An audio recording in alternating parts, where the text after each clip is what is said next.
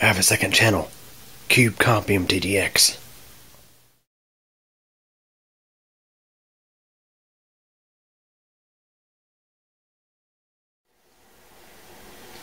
Hey everybody, in this video I'm going to be showing you how to add SATA connectors to a power supply that either doesn't have enough of them or has none at all. So we got this 300 watt hybrid power supply in this system. It's I want to say circa 2006 power supply. It was run a time when SATA hard drives were a thing, but SATA optical drives weren't quite yet common. So the power supply itself has two SATA connectors on one strand, along with some 4-pin molex connectors intended to feed hard drives. Well, I'm going to be using both of these connectors on a solid state drive and a hard drive. And as you can see, or may be able to see, it just wouldn't be quite right to try to hook up a DVD drive up at the top of the case and have a hard drive down at the bottom of the case off this one strand. So what we're going to have to do is we're going to have to add a SATA lead to this power supply. Now, one way you can do it is you can purchase the molex to SATA adapters. That's a very common way of doing it. But when you're out of them, or if you would rather just add on SATA connectors directly into the power supply, you can do it this way as well. So what I've already done here is I have went ahead and snipped off this last molex connector on this one strand. So this strand used to have two 4-pin molex connectors and a floppy disk connector. We obviously do not need the floppy disk connector for this, so we can just do away with that. So what you're also going to need is you're going to need a donor SATA connector. Let's say if you have a power supply that's gone bad, or if you have a cheap end power supply, whatever reason, let's say if you have an old power supply and you have some SATA connectors handy, you can snip that lead off of the donor supply. You just want to make sure that you have at least a few inches of wire available, so that way you can easily tie this in, like so. So to start off, we have 5 wires on this connector. The yellow is your plus 12. You have 2 blacks, which are ground. You have a red, which is your plus 5 volt, and you have an orange, which is your plus 3.3 volt. Generally, most SATA devices nowadays, like hard drives, optical drives, you name it, SSDs, they generally do not need that 3.3 volt supply connection. Now, for my case, we definitely don't need the 3.3 volt supply for an optical drive. There were some, I believe there were some SSDs, older SSDs, that made use of 3.3 volts. I do have an old SSD laying around that actually did make use of 3.3 volts, but in this case we're not going to be needing 3.3 volts, so what we're going to do is we're going to go ahead and snip off the orange wire just right about here. Again, as mentioned, we're not going to need it, so just snip it down as close as you can to the connector. And there you have it. So this little donor lead has a SATA connector, your standard SATA power connector, and also got this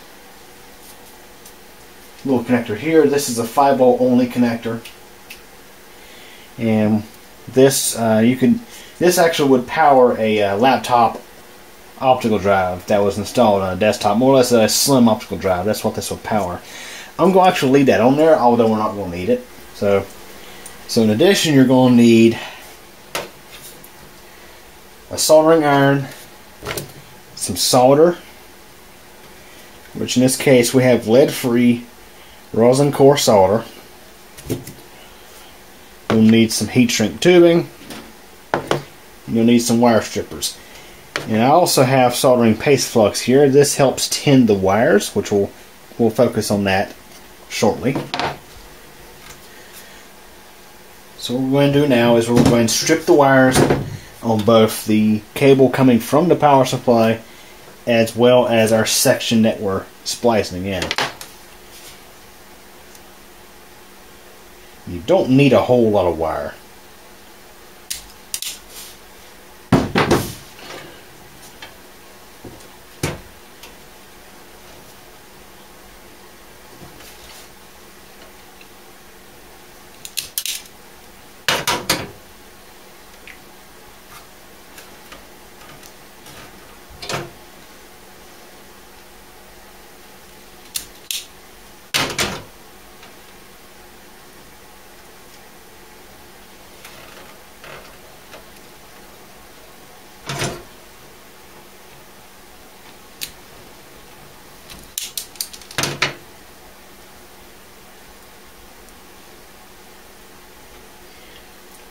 So what I'm doing now is I am twisting these wires here.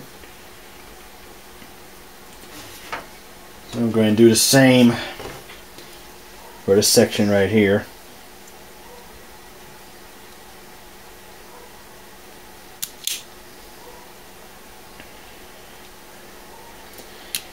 And just funny thing to note, guys, I got a kitty cat in here. It's a cat that's been wandering around for quite some time. Belongs to someone in the neighborhood. Used to be scared of me.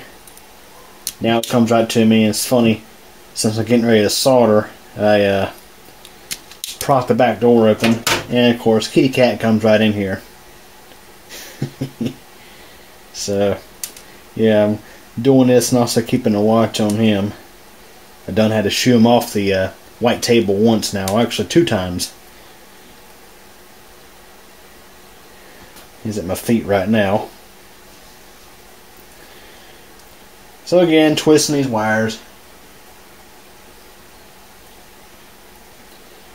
Okay, so now what we need to do is go ahead and install some heat shrink. And also watch this kitty cat over here. So I got a couple pieces of heat shrink in there that are kinda, let's see, they're just about where I need them in size. One's a little long, but you just cut it to size. Yes, kitty cat, I see you.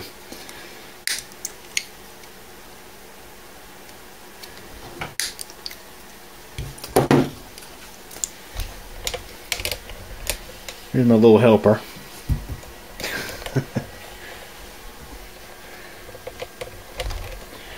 Okay, so we got 4 pieces of heat shrink here. What I'm going to do is I'm just going to go ahead and slide these on to the individual wires.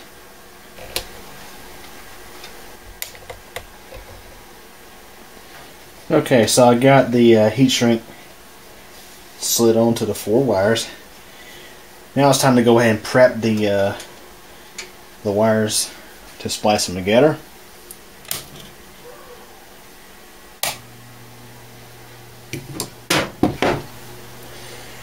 Alright, so I'm going to go ahead and twist the wires together.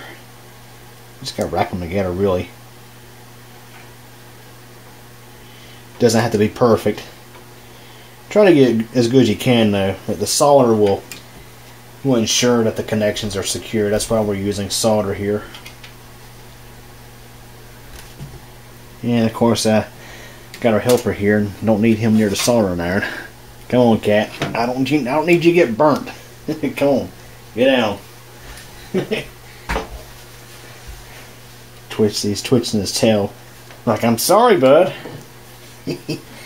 Don't need you to get burnt. Okay, so now that I've got the wires twisted together, so I'm going to dip this in the flux here. Now the solder itself does have the flux already in it, so that's what the rosin core is. But I found that with these wires, it generally works a lot better when you actually add additional flux. It tends to help the wires, helps the solder better adhere to the metal in the wires. I'm going to do these one at a time here.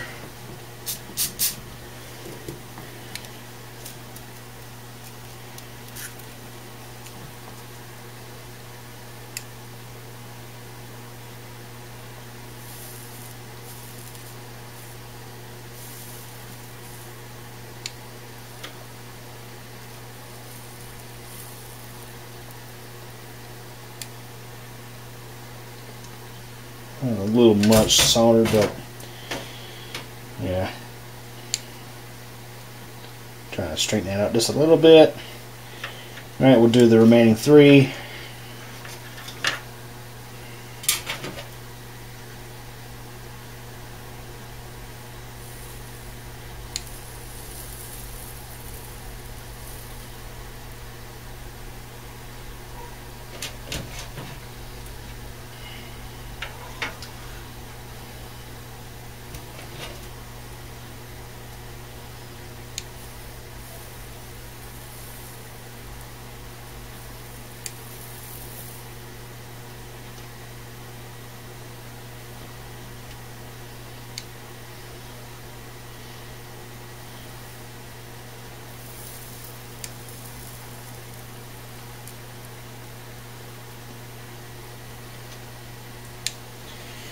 You can probably see why I have the door propped open, the back door open, because this is always very smoky.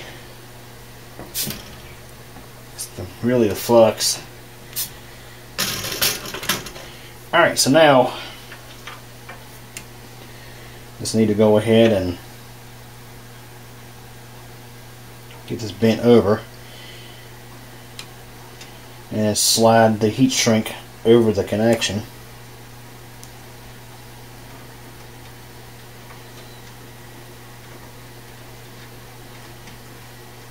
Just like that.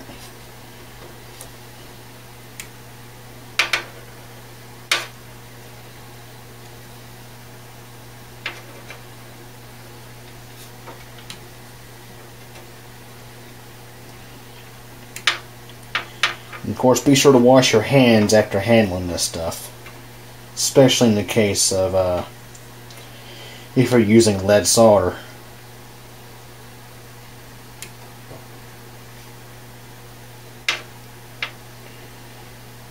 Alright, so now what we need to do is we need to heat the heat shrink to shrink it down.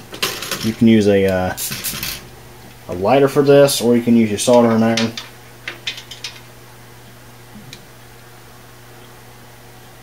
Just be careful to not overheat the wire.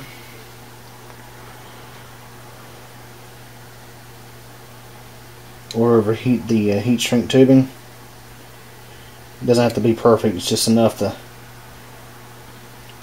where it'll stay in place.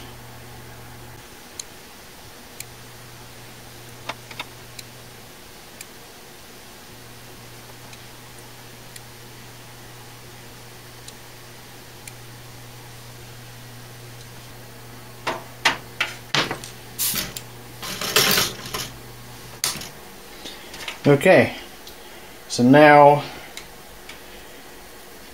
we have an additional SATA connector on this power supply. That way we can actually plug in power to an optical drive. So that is one method of adding SATA connectors to a power supply that either didn't have enough or didn't have any at all. Now in the case of your power supply didn't have any at all, it could be a very old unit, and I would suggest that you study the outputs of that unit carefully to make sure that they're sufficient for your system, because older power supplies sometimes may not have enough 12 volt capacity. Because older units sometimes tend to have more of their outputs on the 5 volt side of things and the 3.3 volt side of things versus 12 volts. So that's how you can add in an additional SATA connector to your power supply. Anyways, hope you all enjoyed this video. Thanks for watching. Well, everybody, that wraps it up for this video, and I hope you enjoyed it.